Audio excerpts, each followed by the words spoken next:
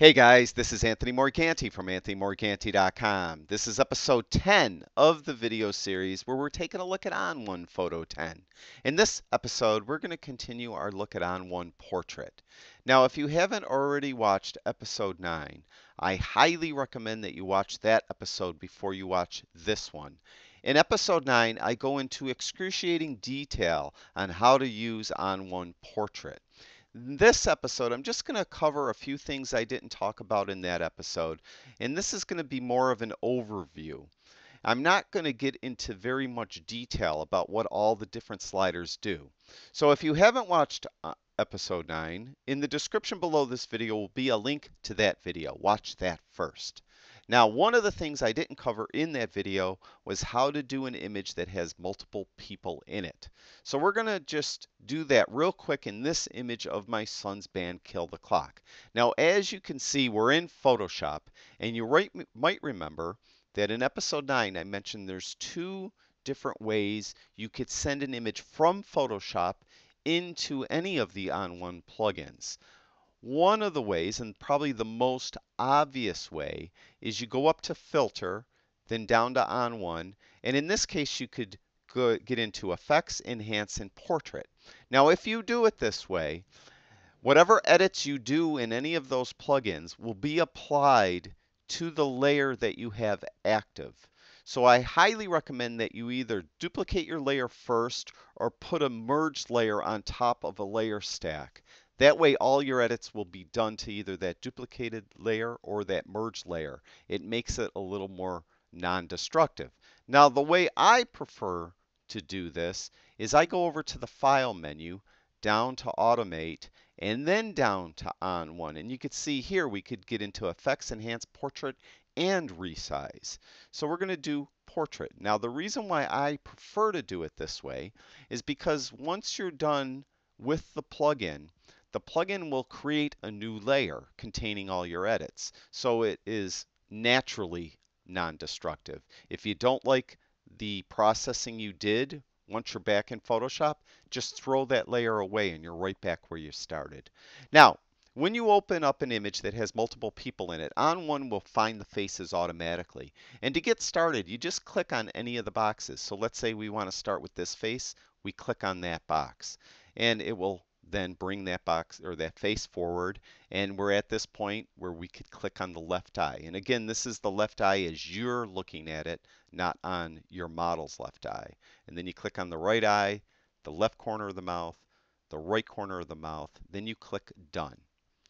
Now, once that is done, you get these overlays on the eyes and the lips. And I mentioned in episode 9, be very fastidious about adjusting these overlays because if you get these perfect, it really helps your processing look nice. So when you're adjusting the eyes, the mouth, and the skin and things like that, On1 is adjusting those exact parts of the image. So do that, then you could come over here and adjust the skin area and things like that. And again, I covered that in episode 9. And we're going to do another image today where I'll go a little bit further in the processing and I'll give you a Photoshop tip at the end.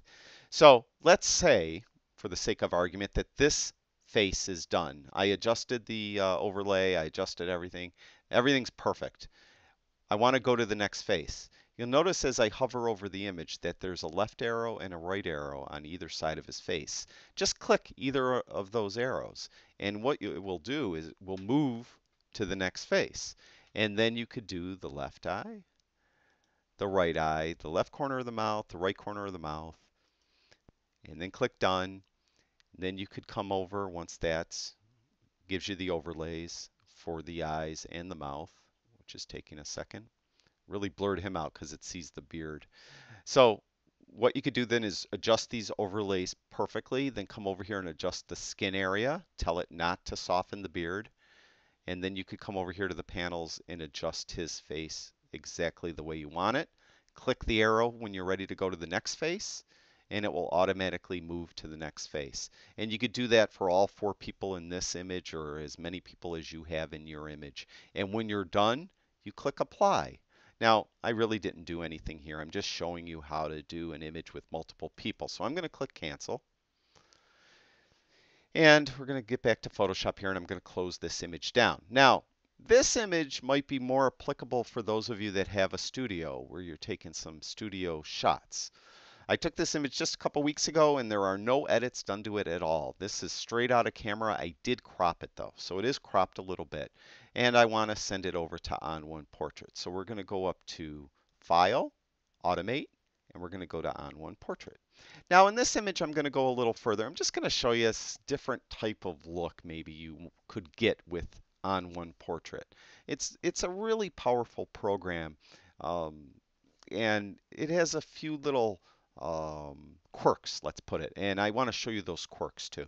So we're going to click on the box so that we could now tell On1 what her left eye is. Well, it's actually the left eye as you look at it, and the left corner mouth and the right corner of the mouth. And then we're going to click Done. Now, once that's ready, of course, we're going to get those overlays. And what I'm going to do is I'm going to pause the video to adjust these overlays so that you're not wasting time watching me adjust these overlays. So I'll be right back when this is done. Okay guys, I adjusted the overlays the way I think they should be adjusted. And one thing I want to point out is on her lip overlay. If you remember in episode 9, I did a portrait of my son Joe and he wasn't smiling. And one thing that On1 Portrait will do is it will whiten teeth, but you have to let it know where the teeth are. And in that image, I couldn't really show you how to do it. And the way you would do it is on the overlay, you're going to have 4 different dotted lines. The bottom line goes to the bottom of the bottom lip. The top line goes to the top of the top lip. Then there's these 2 middle dotted lines. The one that is directly below the very top line goes to the bottom of the top lip. And the one that is directly above the bottom line goes to the top of the bottom lip. That way you're kind of framing where the teeth are. Now you can see Courtney is barely showing her teeth here. But that's the idea. That way when you're whitening the teeth, On1 knows where to whiten. And you can see even here, her finger is getting slightly whitened there, but we'll fix that in a minute. So after I do the overlays, the thing I like to do next is adjust the skin area. On1 does a pretty good job of knowing what is skin and what isn't skin, but it misses sometimes. And in this case, part of her hat is missing and it thinks her fingers aren't skin when they are. So we need to um, paint in the parts that are skin and paint out the parts that are on skin. Now we're in mode not skin, so we're going to start with that. And by default, when you do this, the perfect brush will be on so that it will try not to like go over the lines. And in this case, sometimes perfect brush doesn't always see specifically what it should see. Like you might find that you might need to turn it off. Now, for the sake of this demonstration, I'm not going to be too fussy here. If I was doing this for a client, I would be much more careful with what I'm painting in and what I'm painting out. And I would probably turn On1 brush on and off quite a bit to make sure that I'm painting it perfectly. But as I mentioned, and for the sake of this video, I don't think it's a big deal. So I painted out the hat completely. I went over the line there, but I'm not going to worry about it. Now, the eyebrows and eyelashes, you don't want to soften those, so you want to paint those out. So I'm going to get a smaller brush by hitting my left bracket key, and I'm going to paint out her eyebrows. And again, I really would be taking my time doing this the right way and adjusting the size of my brush so I get it perfect. And then we're going to do her eyelashes.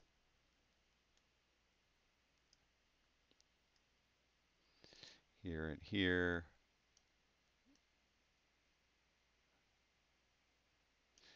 And down here.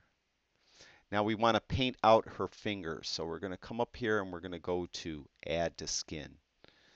So we're going to bigger brush. And again, I'm just going to do this super quick. So we're not here all day. Now I went over the line there. We'll fix that in a minute. And I'm going to talk to you about a little bug in the program too.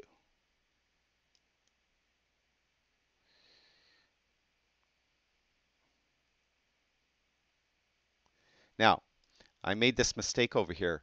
I could go back up here to the drop down and change it to not skin. Theoretically, you should be able to hold the Alt key in and it will go to the minus sign, but it kind of flips on and off, and it doesn't work right. See, it's saying not skin, but it's painting as though it is skin. So that is a bug in the program. Just be aware of. So you're really going to have to go to the drop down and do it that way. All right. So that's good enough. So I've adjusted the skin area the way I like. I'm just going to go back to adjust points. So that's fine. Now, we could adjust this like a normal portrait, just to make her skin look smooth, remove, she doesn't have any blemishes at all, no big deal there. Whiten her teeth, enhance her eyes a little bit. But there is popular looks. One popular look is porcelain skin, which I really don't like that look, but it's a real popular look nowadays. I'm just going to show you how to get near that. And we're not going to actually do porcelain skin, but we'll get near it. And what we do now, her blemishes is, everything gets like overdone for this porcelain skin look. So you're going to smooth a lot. There's really no shadows in this image, no shine.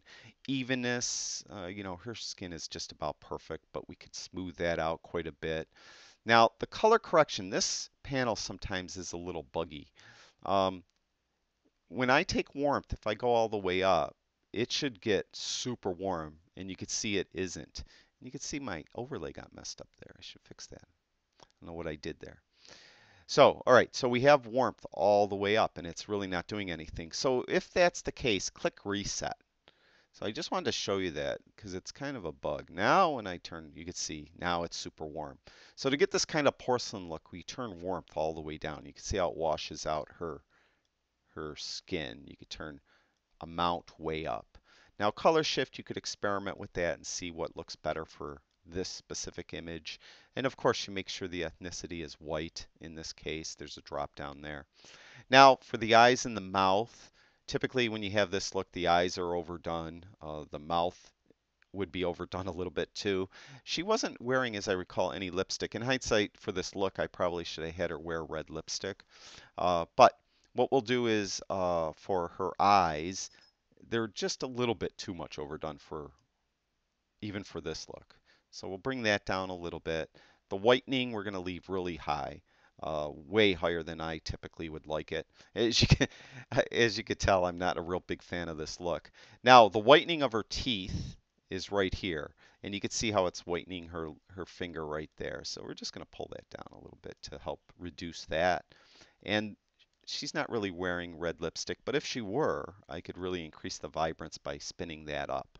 So I would say this is processed. I could click here. There's the before and there's the after. You could see how that's really overdone, this overdone look. But that's some of the power. This is the whole point of me showing you this. It's some of the power that is available to you in On1 Portrait. So I'm going to click apply, and then I'm going to show you a bonus Photoshop tip when we're done here. So it applies it. It's going to close down On1, and we're in Photoshop. And you can see when I use that Automate menu, we have a layer on its own, and it's called On1 Portrait. And if I turn it off, there's before and there's after, before, after. Now, one thing you might notice is when we adjusted the warmth of the image and I cooled it way down, that it adjusts the entire image. That isn't just for the skin. That'll do the entire image. And it kind of washed out the red of her hat and her sweater. Well, I would prefer that that be this red, not that red. So an easy way to do it is once you're done in Photoshop is you select the hat and the sweater and you use the background layer of the hat and sweater instead of this On1 Portrait layer of the hat and sweater. And to do that, I'm just going to get the quick selection tool by hitting the W key on my keyboard. It's that tool right there. And I'm just going to do a quick selection of her hat and sweater. Now, again, if I was doing this for a client, I would be extra careful to get this perfect. I would refine the edge and everything, but again, for the sake of this demonstration, I'm just going to do a really quick selection and let the chips fall where they may, so to speak. All right, so we selected the hat and the sweater. Good enough. Now, if I just click the layer mask icon right now, What is selected stays. So that's the opposite of what I want. I don't want this washed out red. I want the really, really vibrant red, okay? So I have to invert the selection. To do that, you hit Shift Command I if you have a Mac, Shift Control I if you have a PC. Now what is selected is her face, her hands, and the background. Now all I have to do is click on the mask icon down here, add layer mask, and voila, we have the red from the bottom, and we have the skin and the background from the top.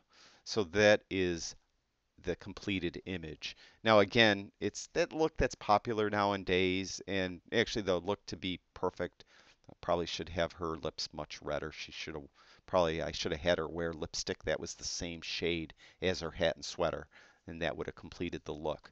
Um, so that's it. That's some of the power of On1 Photo 10 Portrait, and a couple things I didn't show you in the previous video, and a bug that is in there for the brush tool when you should be holding the Alt Option key in to switch between the two, and it doesn't really work. And for that one panel where you're adjusting the warmth of the image. I just wanted to make you aware of that. Again, I'll have the link for episode 9 in the description below. If you haven't watched that, definitely watch that. Also, in the description below this video, I'll have a link and a discount code so that if you're interested in purchasing On1 Portrait or On1 any of the On1 products at all, you'll get 20% off everything in your shopping cart. So that's it for this video. I really appreciate everyone watching my videos. Thank you very, very much. I'll talk to you guys soon.